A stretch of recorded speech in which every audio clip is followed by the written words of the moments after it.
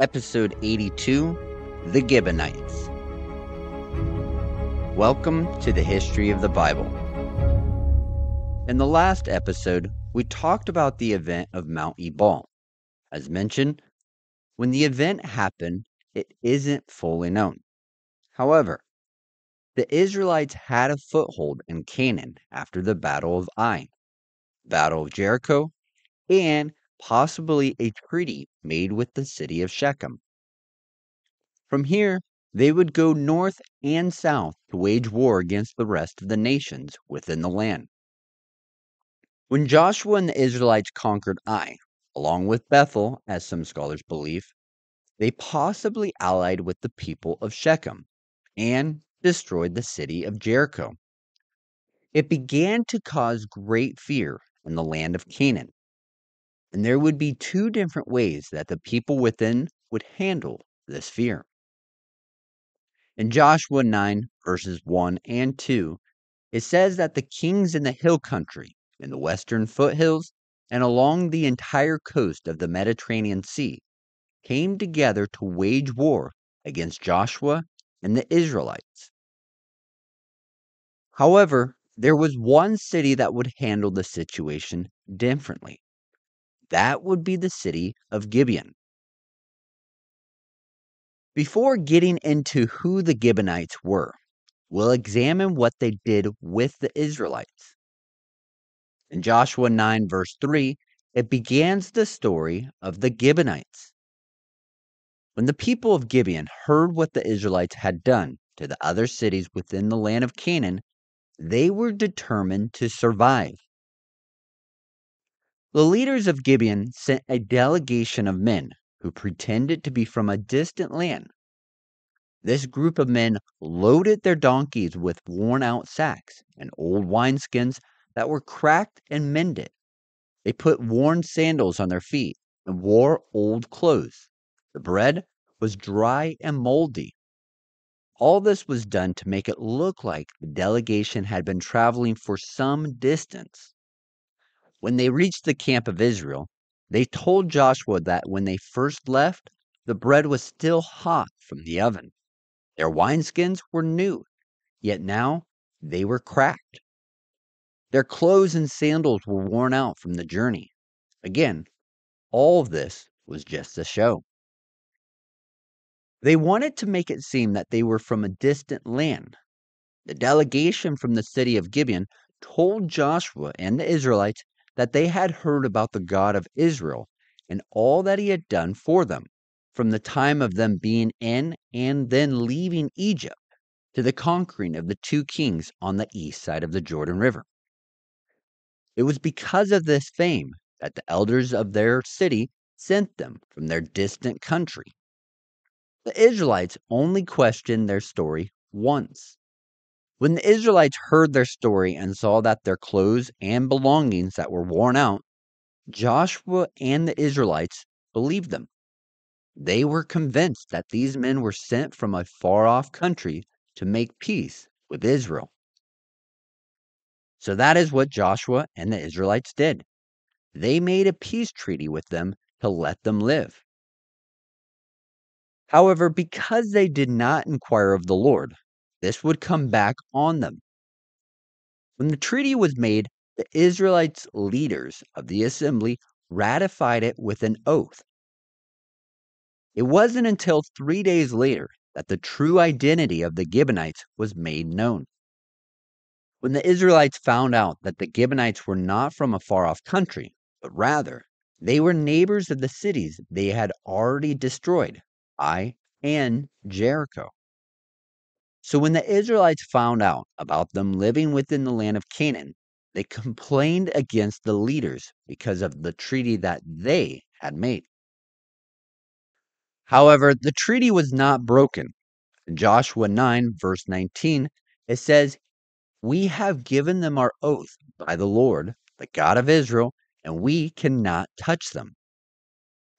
Verse 20 would continue to state that the Israelites would let them live, so that God's wrath would not fall on Israel for breaking the oath that was sworn to them.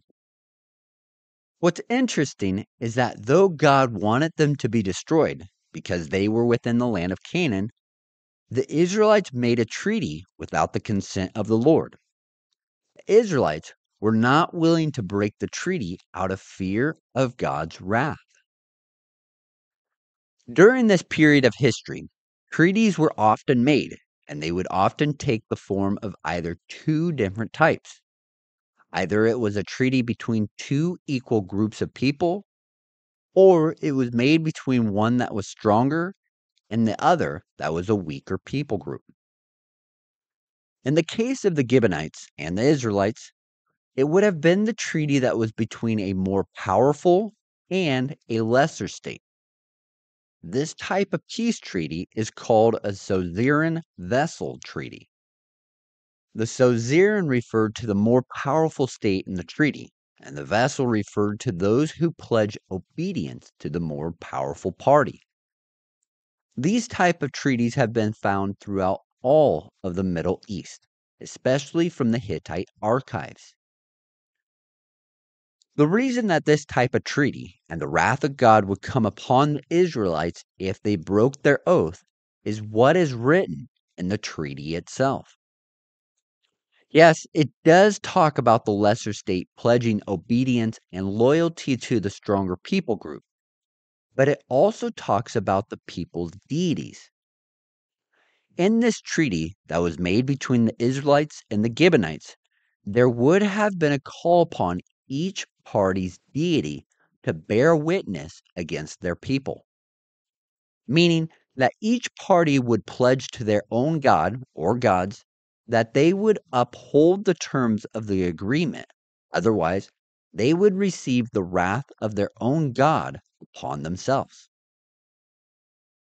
So even though the Lord commanded the Israelites to destroy all the nations within the land of Canaan, the agreement and treaties that the Israelites made, the Lord still honored and upheld. The other side of the Lord upholding the treaty that the Israelites made was because the treaties were made with the people's deities as being a witness and the ones to bring judgment if broken. So, if the Israelites were to break the agreement, it would just show how much the people truly valued their words or oath that was given in the name of their deity, rendering it worthless to the people if the oath was broken. The Israelites upheld the treaty. However, they would make the Gibeonites servants, as it says in Joshua 9, verse 21, that they let them live, but they would be woodcutters and water gatherers in service to the whole assembly of Israel. When we're talking about the Gibeonites, we aren't talking about a single city that was smaller like Ai. Rather, it says in Joshua 9, verse 17, that it was a league of 4 different cities that were allied together. Gibeon was just the central city of power of the 4 cities. In reality, these 4 cities are all Hivite people. So they were all the descendants of the same people group. They were just referred to as the Gibeonites because they were from the city of Gibeon, which was the main city of the 4. As for the inhabitants of these 4 cities, Hivites, they were the descendants of the Canaanites. This section of the Canaanites, the Hivite tribes, would originally come from the Indo-Europe area, near modern-day eastern Turkey around the city of Anatolia. Joshua 10 verse 2, it says that the men of the city were all warriors, and that the city itself was greater than the city of Ai, which Joshua and the Israelites just conquered. Now that the Israelites have made a peace treaty with the 4 cities, as far as we know for sure, within the land of Canaan, Joshua would confront them on their deception to the Israelites.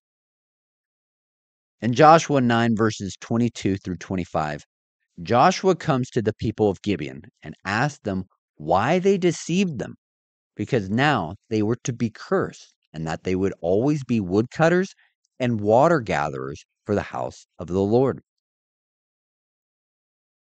The Gibeonites would reply to Joshua by saying that they had heard that the Lord, the God of the Israelites, had told Moses to give the whole land to Joshua, and that all the inhabitants within the land were to be wiped out. How the Gibeonites had heard about the command that the Lord gave to Moses and then would pass on to Joshua isn't known. However, because of that, they feared for their lives so much so that they would place themselves into servitude to the Israelites. As mentioned, it says that Joshua would allow the Gibeonites to live. However, they would become woodcutters and water gatherers for the house of the Lord, or for the altar of the Lord, as some translations say. What is interesting is the site of Shiloh was only 15 miles north of the region where the Gibeonites lived. What is significant about the site of Shiloh is that it would become the place where the tabernacle would set up for over 300 years.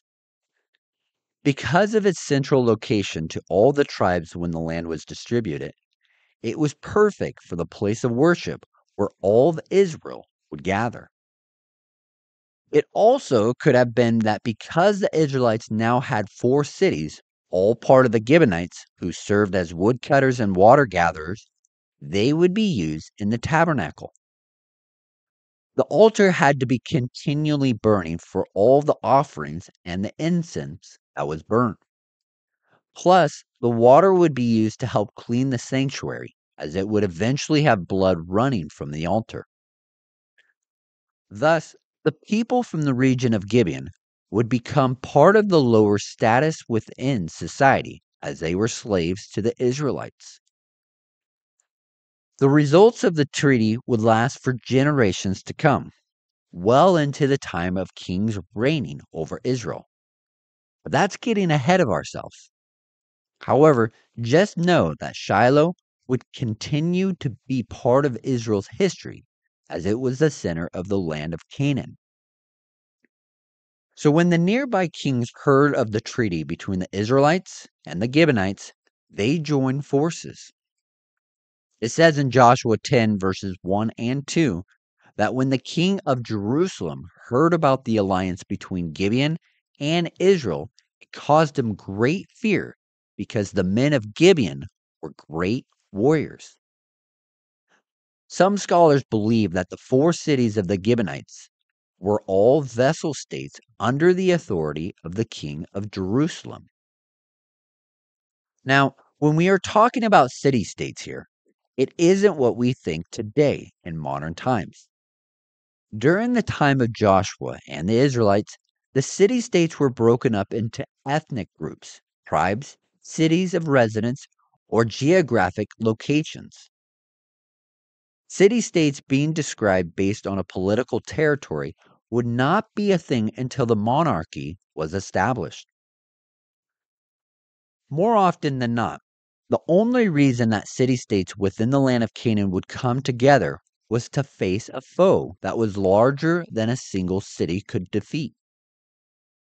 This would then bring about the question: if most city states, tribes, and people groups acted independently of each other during this period in history, why would the tribes of Israel all be united? This is debated by many scholars.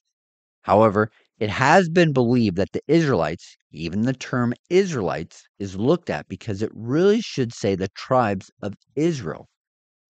They came together and stayed united because of a shared background, the same ethnic affiliation, and a common religion, the worship of Yahweh. As we've already talked about before, the 4 cities of the Gibeon region are believed to be vassal states of Jerusalem, as they were all close in proximity to each other. That is why it is believed when it says in Joshua 10, verse 2, that the king of Jerusalem was alarmed or feared that the treaty had been made. Plus, the Gibeonites were great warriors. In order to prepare for the new alliance between Gibeon and Israel, the king of Jerusalem would form his own alliance so that he could attack Gibeon. As a side note, This isn't the first time that we have talked about the city of Jerusalem. The first time was when Abraham lived in the land and he and all of his servants went and rescued his nephew Lot and his family from the 5 armies.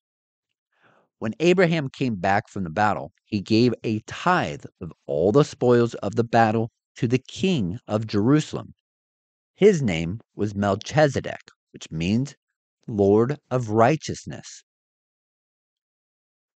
During the time of Joshua and the conquest of the land of Canaan, the current king over Jerusalem has a very similar name, Adoni-Zedek, which means King of Righteousness.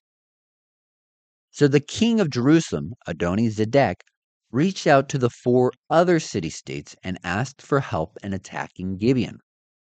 It was never meant to be an attack on the Israelites, but only on the Gibeonites. The alliance between Jerusalem and the 4 cities were all Amorites, which often referred to a branch of the descendants of Canaan that inhabited the hill country of the land of Canaan. When the king of Jerusalem reached out to the other 4 city-states, all within 20 miles of Jerusalem, it was the only biblical record of letters that were sent between 2 Canaanite kings. Although it was the only biblical record, other external biblical records of letters have been sent between the Canaanite kings show that in the extra biblical and biblical records, they were all written the same. In Joshua 10, verse 4, the king of Jerusalem writes, "Come up and help me attack Gibeon, because it has made peace with Joshua and the Israelites." Though it is a simple clip of the letter that would have been written, its style is seen to have parallels to other ancient letters sent and received by the Canaanites. These 5 Amorite kings would come up against the region of Gibeon. As the treaty allowed for, the Gibeonites sent and requested Joshua to come and protect the people of Gibeon from the 5 Amorite kings. In chapter 10, verse 6, it says that the Gibeonites sent word to Joshua in the camp of Gilgal, "Do not abandon your servants. Come up to us quickly and save us. Help us, because all the Amorite kings from the hill country have joined forces against us." Joshua would rally his troops, and they would make the march from Gilgal to Gibeon during the night. This would have been an uphill march of about 15 miles, 24 kilometers. Because Joshua and the men of war, as it calls them in verse 7, marched all night, and in the morning they attacked the 5 Amorite kings, it caused a panic among the kings. Not expecting to see the Israelites there, they were beaten by Israel at Gibeon. When the Israelites attacked and routed the 5 Amorite kings, they began to run back to their home cities. Thus, the Israelites would pursue them from the city of Gibeon all the way to Beth Horon. The distance between Gibeon and Beth Horon would be about 5 miles, or 7 kilometers. When the kings and their armies arrived at Beth Horon, they would continue running towards Azekah and Makkedah, which would be around 15 to 20 miles away. It would be all along the roads that the Israelites would pursue the armies and kill them. However, it was during the pursuit between Beth Horon and Azekah that the Lord, as it says in Joshua 10, verse 11, would send large hailstones to rain down into the fleeing armies. It says that more soldiers would be killed by the hailstones that the Lord sent than by the hands of the Israelites. So what were the hailstones? They were just that, hail, giant balls of ice falling from the sky that would then strike the fleeing army. It might be hard to believe that hail would cause more death than the Israelites pursuing them with their swords in hand. However, today, hail has been recorded to be as big as 7.7 inches in diameter, or about 19 centimeters. And to give a little bit about how hail is created, when water droplets get supercooled within a thunderstorm, when an updraft happens, The updraft wind pushes the water droplets higher in altitude, which causes it to freeze. The frozen water droplets will stay in the air until it becomes too heavy and then falls to the ground. What causes the hailstones to grow in size is that the water droplets will continue doing cycles of having more water droplets being frozen to each other. And the stronger the wind, the longer the hail will stay in the atmosphere. So during the time that Joshua was pursuing the Amorite kings, there must have been a large thunderstorm that was happening to cause hailstones to fall from the sky that would be large enough to kill soldiers in battle attire. For the time being, we're going to stop here. Although the battle is still waging between the Israelites and the 5 Amorite kings, there's an event that will happen during the battle that will take the next episode to dive into. So join us next time in episode 83, When the Sun Stands Still. Until next time, remember that you are loved, special, and worthwhile.